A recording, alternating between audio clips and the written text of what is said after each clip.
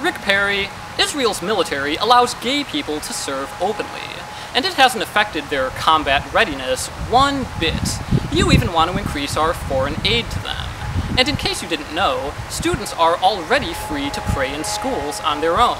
But for a public school to organize prayers or endorse a certain religion would violate the First Amendment.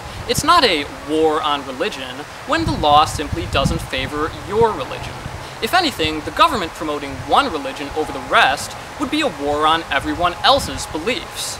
I'm not ashamed to say I'm an atheist, and I'm not ashamed to say I'm a gay parent, but you should be ashamed to campaign on ignorance and Christian entitlement.